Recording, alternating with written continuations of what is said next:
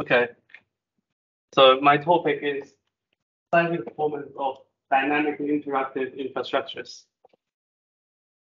So the general motivation of my study is based on the fact that our infrastructure systems are in general modeled in a simplified manner, and sometimes many advanced interactive dynamic phenomena are not considered at all. And this can lead to problems because the lack of understanding to our infrastructural systems and the lack of information to the various uncertainties associated with these information with these problems can lead to either over-designed structures or unsafe structures.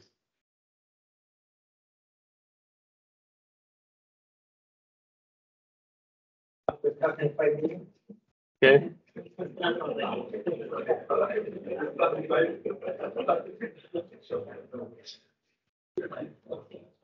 So the lack of understanding may either lead to an over-designed structure or an unsafe structure. So in light of that, the motivation of my thesis is to investigate the various aspects of these advanced interactive phenomena. And we have summarized 4 common shared themes among these various problems. They are interactive structures or coupled structures, coupled nonlinearities, coupled multi-hazard, and aging and failing. So for each of these 4 themes, we have picked up randomly or not randomly one representative problems that are relevant to the other wider applications, and we have investigated these problems. So for the first theme, which is interactive structures, we have featured this configuration that is typically found from a real natural gas processing plant. So basically, we have these 2 structures, structure A and structure B, interconnected by a pipe element which is pressurized and has 2 90-degree elbows. And the different dynamic characteristics of these 2 structures can lead to out-of-phase oscillation during an earthquake, and thus an elevated seismic demand on the key component, which is the elbows. So we call it structure-pipe-structure interaction, which is quite a fancy name, but yeah. The methodology applied for this study is to use a numerical parametric study followed by hybrid simulation. And the key findings include improvement understanding to key parameters governing the dynamic responses of the system and the impact of the variation. So these parameters include the various geometrical configuration for the pipe, the properties of the 2 structures, and properties of the earthquake. And we had, as I said, the out-of-phase oscillation between the 2 structures can lead to elevated demand. Sometimes the demand can be really critical. And from an overall point of view, we say that for this kind of interactive system or the examination of this key component, we really need to model the true boundary conditions realistically so that we get the actual seismic demand. So here are some details of this study. This is the full 3D numerical model. You can see the structure moving against each other. It's a simplified model based on which we perform our numerical parametric study. And this is a test condition model. Basically, we are simulating the restraining devices that are used in the lab. And this is the lab. Basically, this is an accelerated footage of the pseudodynamic hybrid simulation, where the physical substructure is the pipeline, which is the critical component in this problem, and the 2 supporting structures are modeled in OpenSea numerically. So basically, the results from the test showed that our numerical simulation is pretty robust and basically validating the conclusions based on the numerical parametric study. So this is the first one. The second theme is coupled nonlinearity. So for this study, we have featured a low-tech, low-cost seismic phase isolation device. We call it PVCS. So basically, it's a thin layer of sand encapsulated within 2 PVC sheets, which basically allows the foundation to slide once the frictional threshold is exceeded during an earthquake. We have investigated the impact of different levels of frictional resistance of the isolation interface. We have also investigated different levels of activity demand on the superstructure.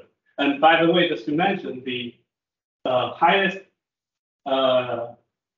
what's that called? The activity factor Q. The behavior factor, yeah. The highest behavior factor allowed by the Eurocode is 1.5. So basically, you are expecting, if you're designed according to the Eurocode, you're expecting a near elastic structure for base isolation systems. But in other parts of the world, this is not necessarily the case. So it is possible to implement a highly ductile structure with the application of base isolation. So the methodology applied for this study is to use an analytical solution of the governing equation of motion of an equivalent 4-degree freedom system, followed by a comparative incremental dynamic analysis performed based on a full 3D detailed numerical model. And the key findings, basically, we have proven that this low-cost device, let's say, is effective even under a critical, the worst case scenario, that there is a critical combination of a highly ductile superstructure and a high resistance on the base isolation layer. And overall, for this kind of highly complicated systems where nonlinearities are sourced from different phenomena, we have found out that it does really matter to model not only the nonlinearity of the base isolation layer, but also to model the activity, the ductile behavior of the superstructure as well. So basically, we have worked through a variety of different analytical or numerical models to the point when we think we have a relatively robust and accurate representation of the actual thing. And based on that, we have proven the effectiveness of the PVCS system from both the local responses of structural components as well as global responses of the overall system in terms of IDA curves. The third project is about coupled multi-hazard. So for this theme, we have selected to study the industry standard NREO 5 megawatt wind turbine, which is supported on a monocline foundation. So we have studied the performance of such a system under the joint load of earthquake, wind, and wave. We have also studied the long-term behavior of such a system in terms of by means of explicitly modeling the corrosion of the tower and the scouring of the soil foundation system. The methodology applied for this study is to use a Latin hypercube-based, cloud-based, Latin hypercube sample, cloud-based fragility analysis. So it's purely numerical. And the key findings include, first, basically we have found that there is a probability of failing a certain criteria for this system under the exposure to only design level earthquakes plus design level wind and wave load. And we've got also improved understandings to the optimal selection of statistical regression methods, as well as intensity measured pairs for the purpose of multi-hazard fragility, evaluating multi-hazard fragility function. We have also got improved understandings to the time evolution or age dependency of such multi-hazard fragility functions.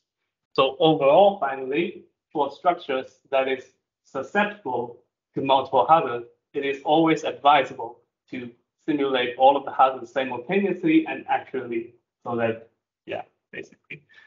And here are some of the details of this study. Basically, we have modeled out uncertainties explicitly through a Latin hypercube sampling approach. The various model parameters that govern the response of the system is sampled randomly, and we are able to control the statistical distribution of these parameters as well as the correlation between them. So these uncertainties or these parameters include the properties of the wind, the wave, the properties of the structure and the soil, the directionality of the earthquake. And this is how we modeled the whole system. Basically, we have taken advantage of two separate numerical tools. One is called OpenFast, the other is OpenSeas. So one is good at simulating the aerohydrostereoelastic response of the turbine, whereas the other is better at simulating the nonlinear dynamics of the structure plus the force structure interaction aspect of the problem. In terms of improving the state of the art for multi-axial productivity functions, there are other previous studies or results that are available. However, none of them have considered that none of them have considered the full operational range of the wind speed of the wind turbine, and at the same time consider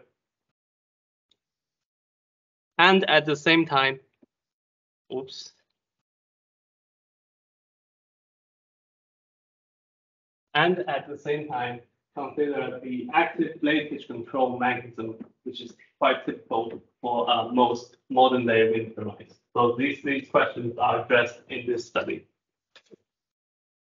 And finally, concerning aging, we have answered the question of how the offshore wind turbine productivity functions deteriorate over time by constructing these time-dependent productivity functions. Basically, this kind of information may be useful for wind turbine owners to decide if their unit can need maintenance or needs to be demolished, or these times can either be due early or can be delayed safely. So yeah. And these are the other investigators involved in this study. So far. So yeah, thank you very much for your patience. Thank you for spending some time.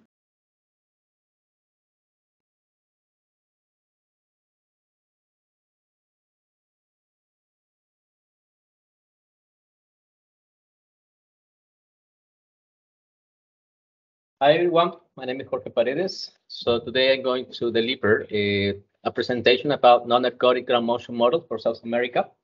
So because I'm in the middle of my second year as a PhD student, so I'm going to provide my motivation, my research, and also the objectives of the main streams of my research, and also what I'm still working on it. So that's why I'm hoping that next year we'll have more results just to show it to you.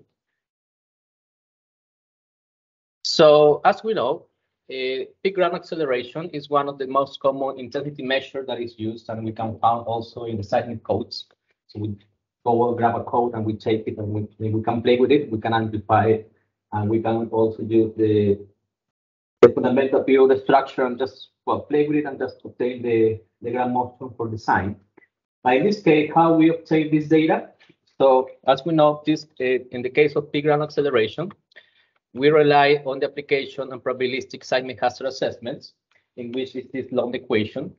But in the case that there's one part, which is the most important thing, that it's that one, which relies on ground motion models. And ground motion models are equations that relate the intensity measure and with different parameters, which can be the moment magnitude, the side effect of the soil. So there are many parameters that I'm going to talk about. But in this case, specifically, for example, in the global earthquake model, you can see that the PGA have been estimated for many regions around the world, and they use some foreign or non-local ground motion models in the development for the application of the estimation, in this case for the probability hazard assessment. So that's why ground motion models are the key empirical components on the estimation on any intensity measure. So, but the thing is that in the case of South America, because I'm from Peru, and we can feel tremors every time, so from it's kind of used to it. So in South America, there are many countries, Ecuador, Colombia, Peru, Chile, Argentina, Venezuela, that we share the same subduction zone, in which the Nazca plates subduct beneath the continental plates. So there are many earthquakes that we can measure for accelerometers that have been installed recently. There are many accelerometers that have been installed. So, but there are some issues when we will try to use non-local ground motion models to estimate the PGA. And this issue would be because these ground motion models, because some regions doesn't have too much data, so we combined the recorded data from a station in which the accelerometers, so we recorded data, and then we mix all the data. For example, we can have, if we have a subduction zone in Japan, we have a station, or we have a station also in Chile, in Peru, any country. So we mix all the data, and then we develop these ground motion models that we use in order to predict the acceleration. But the thing is that there are some issues when we try to use these non-local ground motion models, and these issues are, for example, in the case for South America, there is a real referentiation of a subduction ground motion model, which is in this case Arteta. So this is a recent ground motion model for the subduction zones, in which we try to use this to predict, in this case, what would be the intensity measure in terms of PGA. So there are some issues, and these issues can be evaluated in terms of the residuals. So what are the residuals? The residuals are the differentiation between the observed and the predicted results. So the observed is what we measure from the accelerometers, and the predicted are obtained from the GMPs. So that differentiation are the residuals. So in this case, when some of the data were tested in the southern part of South America, and specifically in Chile, there were more positive residuals, or more values that were positive. So that means if we take the mean, we can have some over-predicted PGA in the southern part of South America, Chile specifically. And we go to the north, we have more value or more negative residuals. That means that we're going to under-predict the PGA.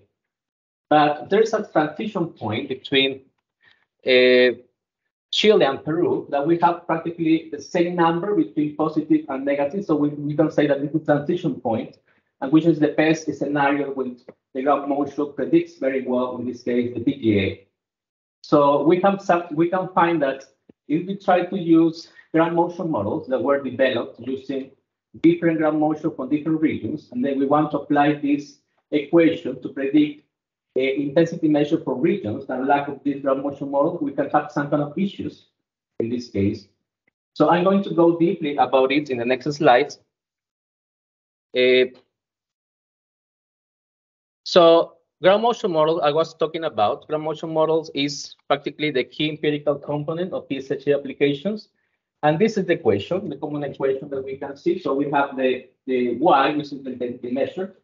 And we also, in the right-hand side of the equation, we have the terms that are classified as source, path, sorry. We have the source, the path, and the sign term, plus an error. So if we want to plot this equation, we're going to have that in the vertical, you have the intensity measure that can be not only PGA, can be peak ground velocity, it can be mean period. There is many intensity measures that I'm going to present next in the next slides.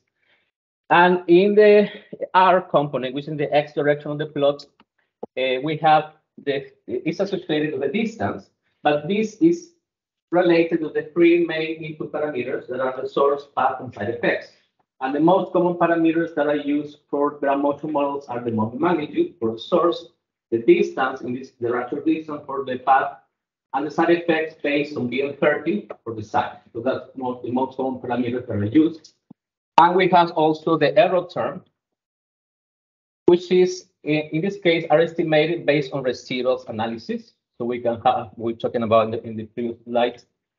Okay, so, but the thing is that because we have more data, or we have more accelerometers that have been installed, so now we can say that this error term can be split into two types of error. One is associated to the error for the model, which is the epistemic uncertainty or model uncertainty.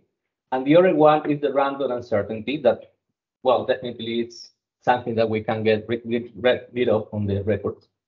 So that's why it is important to reduce this random uncertainty and increase the epistemic uncertainty, or model uncertainty. And how we're going to do that? Adding more input parameters in the source and path and side effects. So that's why ground motion models have become more complex. They have more input parameters in order to better estimate the epistemic uncertainty, reduce the random uncertainty, and reduce the total standard deviation from the ground motion models. So that's why the total error term nowadays is split in two types of error. It's split into the inter-event variability, which is associated with the source, plus a random variability. And also we have the intra-event variability, which is associated with the path and side effect, plus also the random variability. So that's why now we can talk about that there are two types of ground motion models. We have ergodic ground motion models, and we have non-ergodic ground motion models. The first one is the most common one. The first is just to regress or to obtain a ground motion model, combining data from different regions around the world, and then assume that this can be applicable to any location of the region that lack of this information. So that's why we have this ergodic assumption. In contrast, non-ergodic model is when we have a region, we collect as many data as we can, and then we develop a ground motion model specifically for that region, and then we can also obtain a fixed coefficient, because ergodic assumptions fix the coefficient and they are applied to any region. But the thing is that there are some coefficients, the terms, are some coefficients from the terms that are regionalized, so it can vary depending on the region. That's why this coefficient even can vary from the same country. So that's why it's important to rely now in these non-ergodic assumptions. So that means that we're going to have an equation in which we have the general equation, and this coefficient can vary according to the region. So that's why a non-ergodic ground motion model cares about to reduce the random uncertainty and to increase the epistemic uncertainty. So that's why at this point, my main objectives are four. And I'm going to talk about each of them in the next slide. The first one is to construct a compiled database for South America. That's why you can see here in this table that we have different networks around South America. So I have to get data from each network. But the thing is that some of them also are not available. So I have to contact them and also give me some kind of access to get the data. But I still waiting for some networks also to make an agreement and get more data. So that's why at the moment, for South America, I collected around 75,000 records from around 8,200 events. But I still, my objective is until the end of this year to collect more data. So I'm expecting to recover up to maybe 100,000 records and more events. So, and then I'm going to treat all this data. It was my second is the goal, which is to process the data in order to reduce the variability, because I'm going to obtain the intensity measure, not only PGA, maybe other intensity measures. That's why it's important to process the data, take out the noise, baseline correctly the data, and also try to recover or minimize the removal of the signals, try to estimate the low cut frequency that maybe can vary for each record. So in order to apply better for the design of long period structures. And also you can see here that these are the list of the different intensity measures that also I'm planning to consider in the development of the ground motion, not only for PGA, you can have different parameters. And there are innovative ones like the effective amplitude spectrum that is better. Well, this recent paper have shown that it's better compared to the other ones. So, and then after having all this data treated, then I have to evaluate the input parameters. So the input parameters, I'm talking about the source, the path, and the side effects. That's why it's important to see what kind of parameters I'm going to use in order to provide a better fit for the ground motion model for South America. So that's why nowadays that we can see that we have more non-linear terms instead of linear. So in order to improve the performance of the ground motion models, and also apply different separate statistical techniques in order to estimate specific coefficients that are specific for that region. For example, for the case of the geometric spreading or the elastic attenuation, in the case we have to evaluate the path effects in the path term of the equation.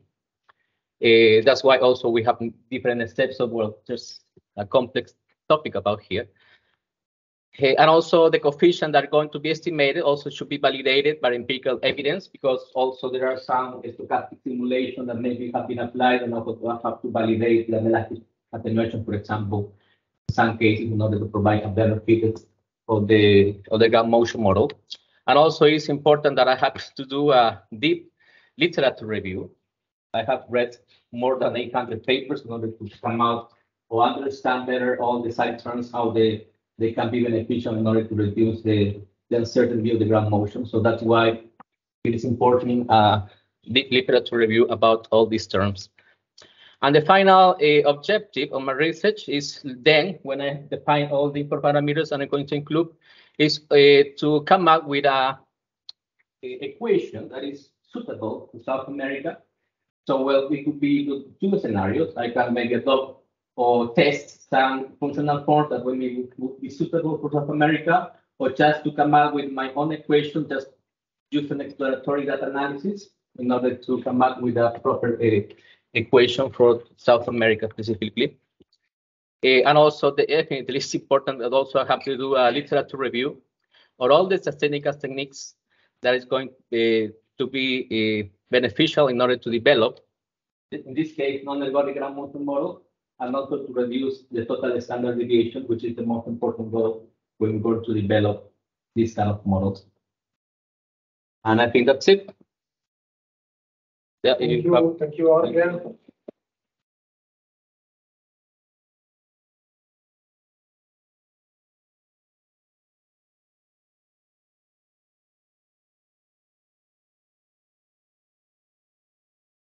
Hi, I'm Yichen Zhang, and Raphael and Nicholas are my supervisors. I'm going to present a novel damping device. It's proposed for application with the post-tension frames, or the self-centering structures. It's named sliding keys on inclined deflecting cantilever device, the SKID device. So, the self-centering structures conceptually consists of two parts: the self-centering part plus a damping part. For example, the first figure shows a hysteretic curve of a post-tension frames. It can be seen as a self-centering part of a structure. And the second figure shows a hysteretic curve of a traditional damper.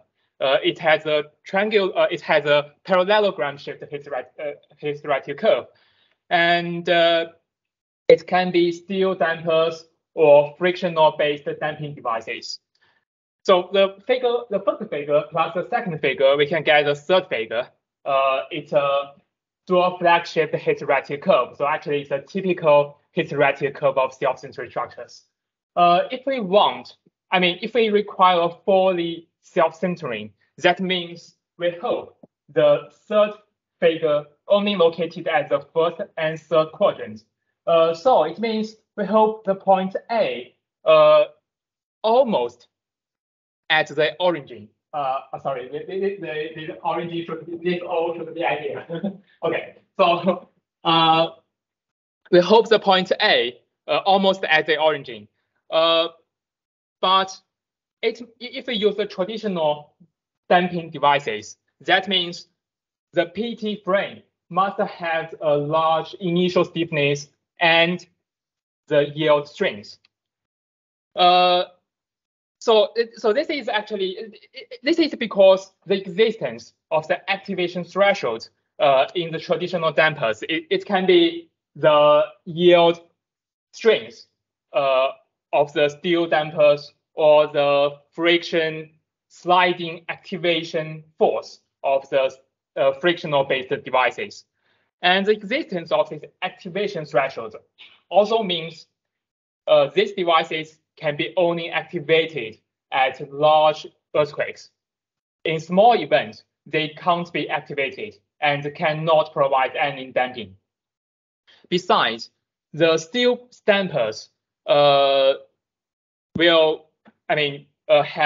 residual stress after earthquakes. So if these elements should need to be replaced after earthquakes, the residual stress may raise healthy concerns for workers.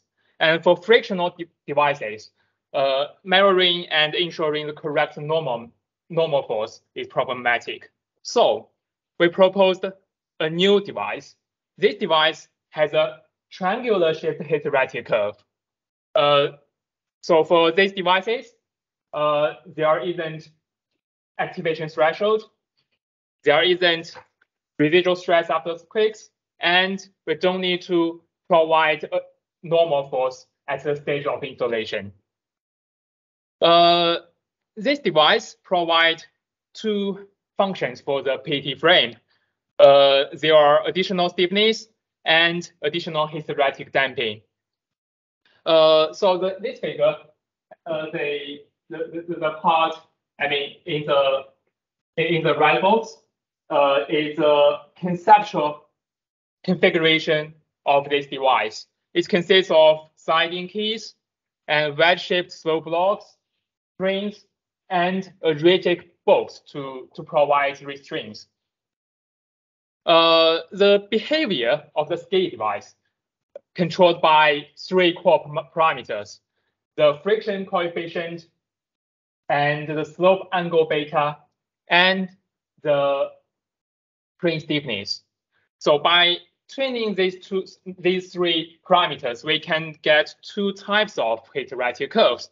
The first type is solid lines in the right figure. The curve located at all four quadrants. It happens when eta greater than 1. The eta is controlled by friction coefficient mu and slope angle beta. And another type is the curve. The curve shown by the dashed line. It's only located at the first and the third quadrant. It happens when eta less than 1.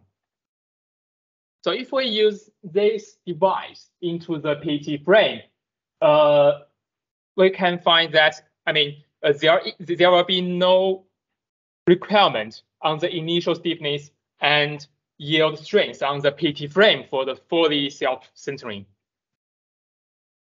Okay, so this figure shows a actual configuration of the device. It has three components. A sliding keys, that is the green one, and slope blocks, that is the red blocks, and cantilever bars, that is gray bars. Compared with the conceptual configuration, and here, we use cantilever bars to shape the functions of two elements in this figure. That is the function of spring and the function of the rigid block. The function of spring is shaped by the bending stiffness of the cantilever bar around its weak axis, and the rigid case is shaped by the bending stiffness of cantilever bars around its strong axis.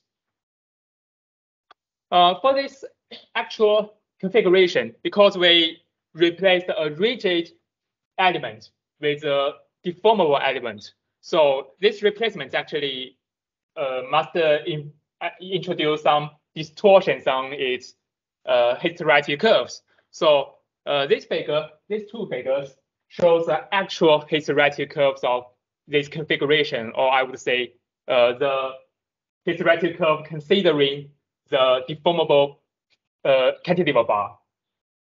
So the blue lines is the blue lines are the curves of the actual configuration, and the white lines are the idealized hysteretic curve. So we can see that because of the replacement, it induces two distortions. The first one is a stiffness reduction, and the second one is a point of the position change of the point B. The point B is the start point of the unloading stage. So these two distortions can be quantified by two indexes, alpha and rho. The alpha and rho are controlled by friction coefficient mu, slope angle beta, and the section property of cantilever bars. The section property here is Iy over Ix.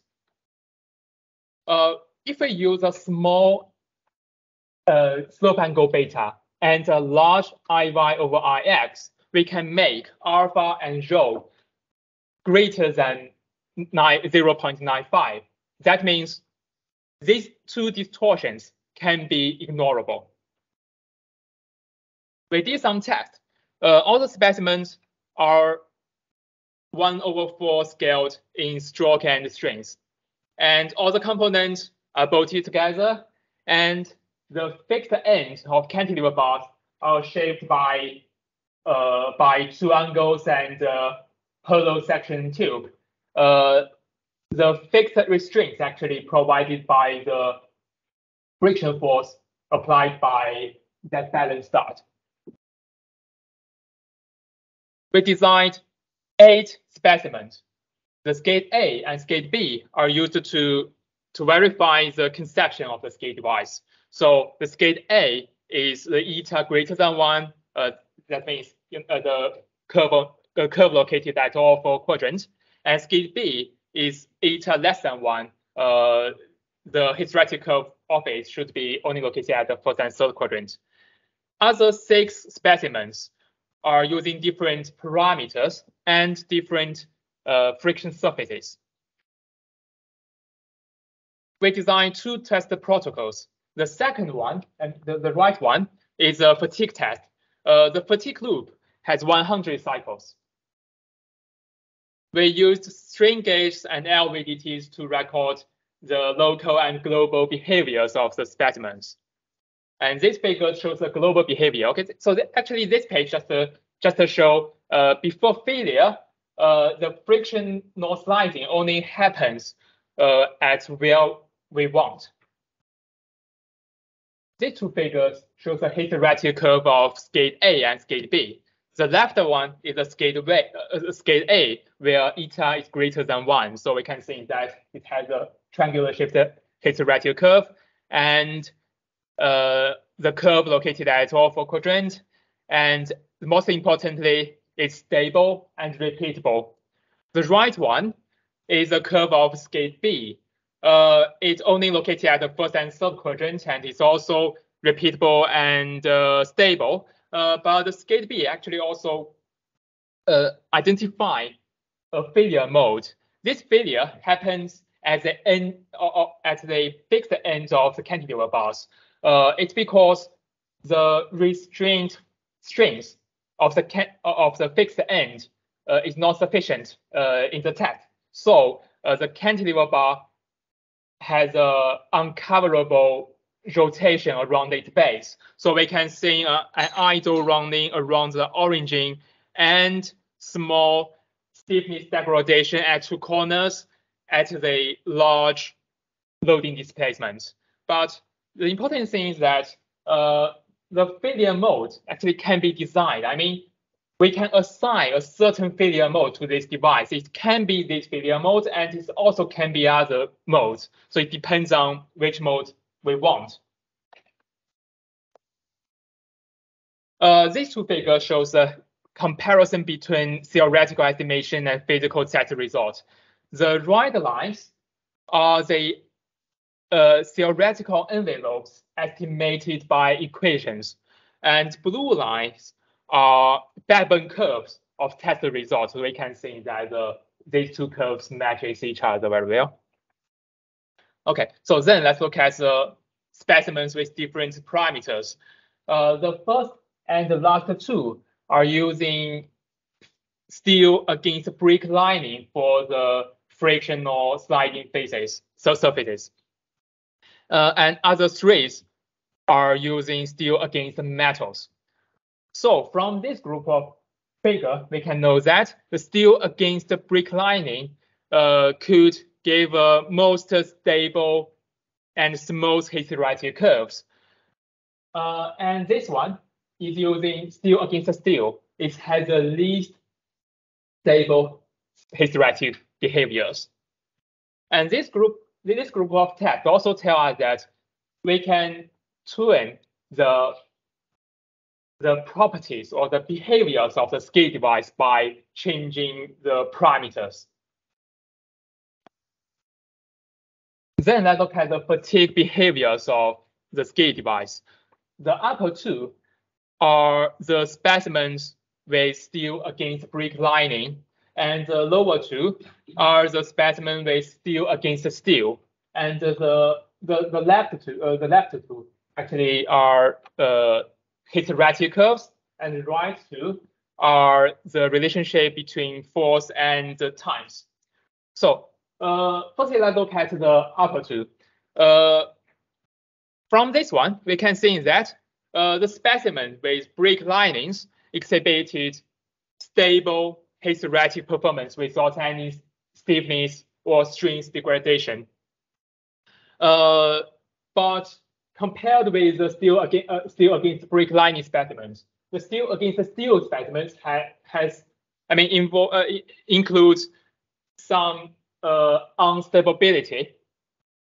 So we can see that there is a wide band in its hysteretic curve. But from this figure, we can know that this wide band is induced by the unstability rather than stiffness or force degradation. So because if this wide band is induced by the stiffness or force degradation, we would find this envelope should be from a high value to a low value. Okay, finally, let's look at the contributions of the scale device to the PT frames. We tested 3 frames. The frame A is a bad PT frame, and frame C is frame A with a scale device. Because the scale device provides 2 functions, additional damping and additional stiffness, so we designed the frame B. Frame B is frame A plus a special scale device. This scale device can only provide additional stiffness, but cannot provide any additional damping. We built model in open space, and we tested 7 pairs of ground motions. Let's look at the properties and response. The first figure shows the hysteretic curves of these 3 frames.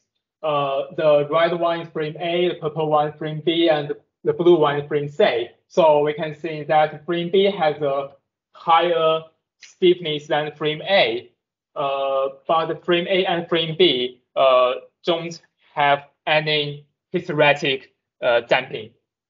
And frame C has the same stiffness with frame B, but frame C has a hysteretic damping. It has the hysteretic curve of it cover some area. The second figure, the blue lines in fact second figure shows the hysteretic curves of frame C. Shows the equivalent damping ratio of the frame C. So from this figure, we can know that the equivalent damping ratio of the frame is increasing with the drift ratio. Okay, so last figure shows the dynamic response of these 3 frames. We did IDA analysis. It means we use the same group of earthquake ground motions, but we scale the intensities of them to different levels so that we can know the response of these the three frames in different intensities. So the x-axis of this figure is the roof drift ratio, and the y-axis is intensity. So from this figure, we can know that both additional damping and additional stiffness contribute to the response reduction of the frames. Okay, thank you.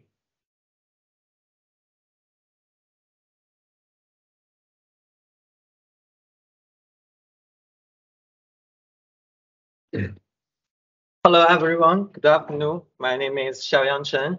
Today, I'll be presenting part of my PhD research entitled Assessment of Stress Passes around the larger diameter loaded piles on the lateral cyclic loading.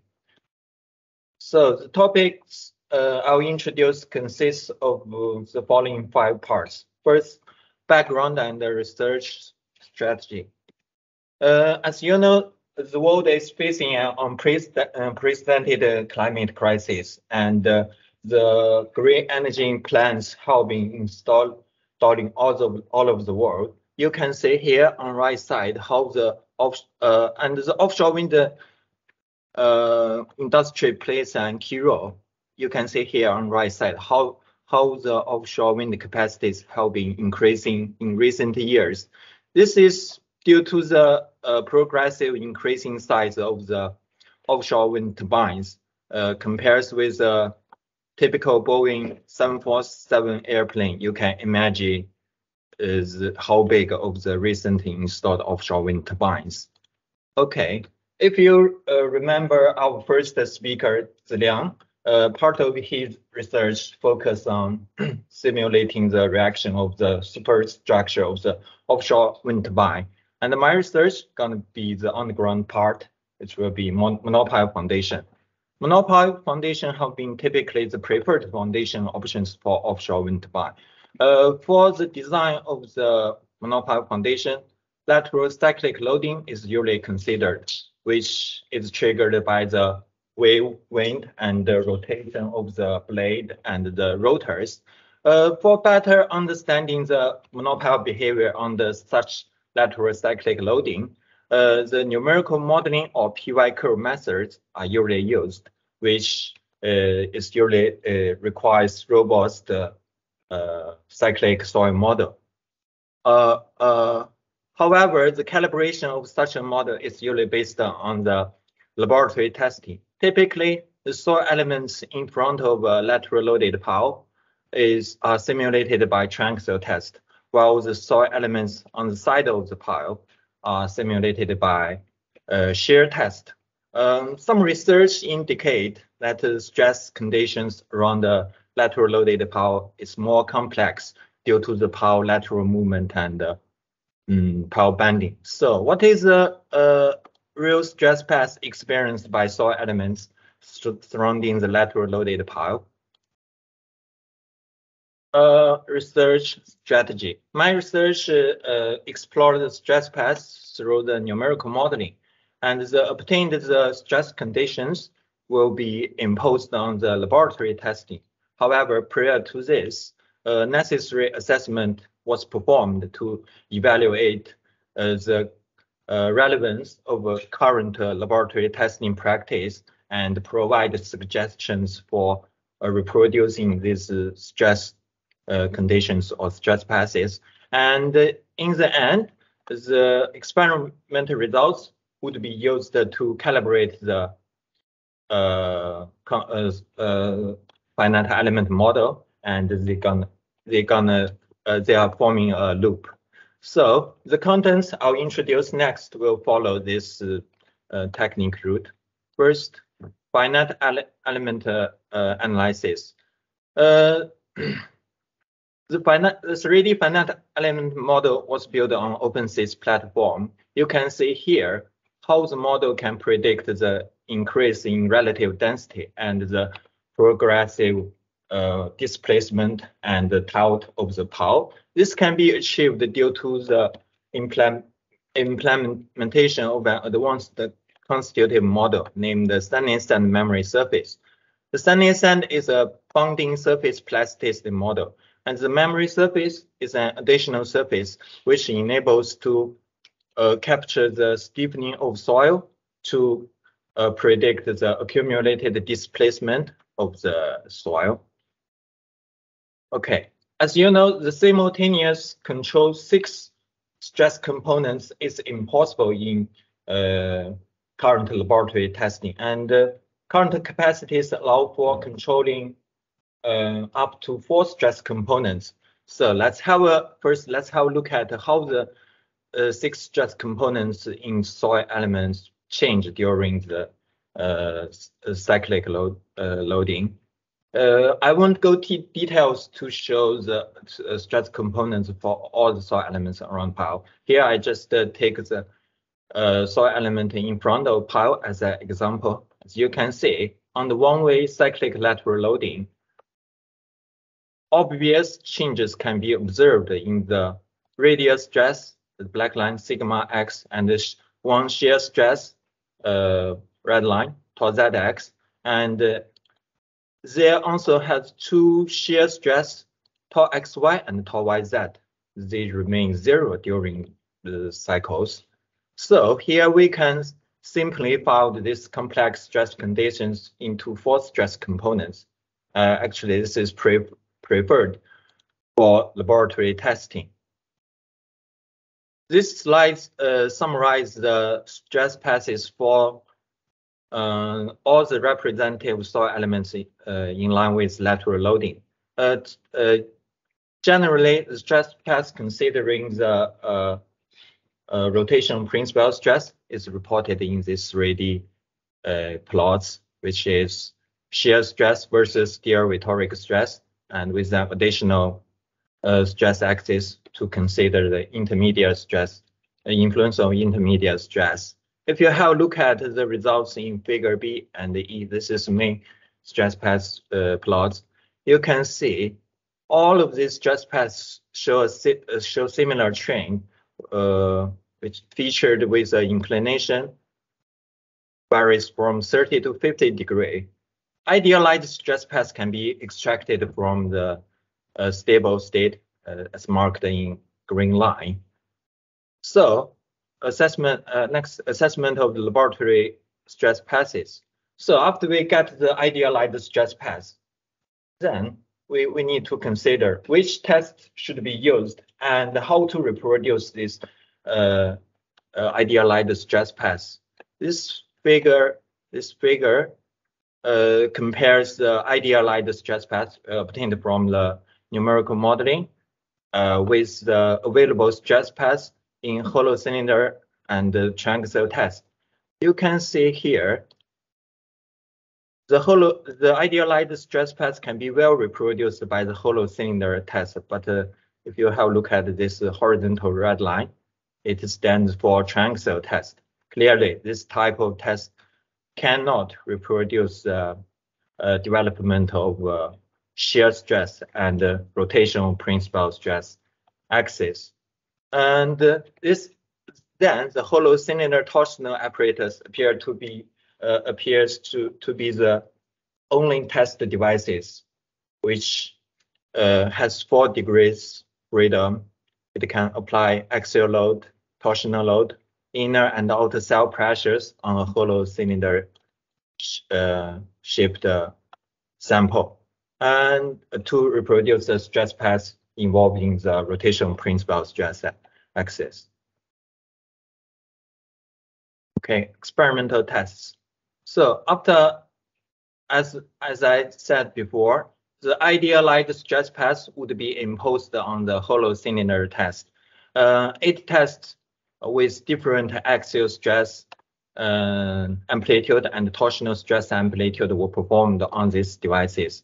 And these tests were designed to simulate the influence of the rotation principal stress axis. Why considering the rotation principal stress axis so important? Here I take 3 tests, C3, C5, and C7 with similar mobilized friction angle. As you can see here, it is interesting to be noticed that significant change can be observed as the rotation principal stress R bar increase. Even these three tests, they have a progressive lower axial stress amplitude. One plausible explanation is due to the coupling effect between the axial loading and the torsional loading, which causes a redistribution of sand fabric. This feature may need to be captured by constitutive model for more accurate prediction of soil response in multi-axial stress space. So conclusions from FE modeling, we can extract the idealized stress path experienced by soil elements around the lateral loaded pile, and this hollow cylinder torsional apparatus is proven to be the only test devices to reproduce this kind of stress passes involving the rotation principal stress. And from experiments results, we can conclude that the rotation principal stress axis have a significant effect on accumulated strain of soil, and this feature may need to be captured by the constitutive model. And besides this, I would like to stress that the traditional tests like triaxial test or hollow cylinder test will never be replaced by hollow cylinder test because it's too complex and costly. And this research just aims to point out the limitations of current laboratory practice for better laboratory testing procedures for the non-ergodic design. Thanks. Thank you for your attention. Thank you.